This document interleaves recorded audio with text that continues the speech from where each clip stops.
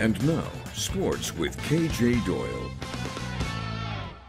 Good evening and welcome in to News Channel 10 Sports Hoops Madness. On this Friday, big rivalry matchups across the Panhandle tonight. We'll start with the Sandies and Dons at Amarillo High. The boys team both undefeated in district. It was a competitive matchup, but we have to show you what Braden Hausen did. He was on fire, drills the three from the right wing, then off the miss, Hausen gets the putback. He was doing all the scoring for the Sandies early. On the left wing now, Hausen nails another one. The back of his jersey should have had a warning for extreme heat.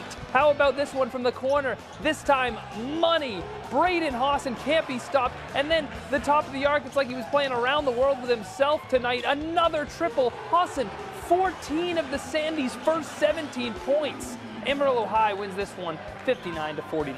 Meanwhile, in the girls' game, the second meeting for the Lady Sandies and Lady Dons, the boys' coaches Jeff Evans and Jason Pillion took in the game together. As for the action off the missed three, the smallest Lady Sandy on the court, Jada Graves, on the offensive flash. She gets the putback. Then they get it done on defense. Sandies with the steal. Mackenzie Smith on the other end gets the bucket. She led all scorers with 14. Palo Duro had a much better second half than first. Jada Torrance in transition gets it. Alexi Guerrero for the two, but the Sandies proved to be too much. They get the win in this one, 54-24.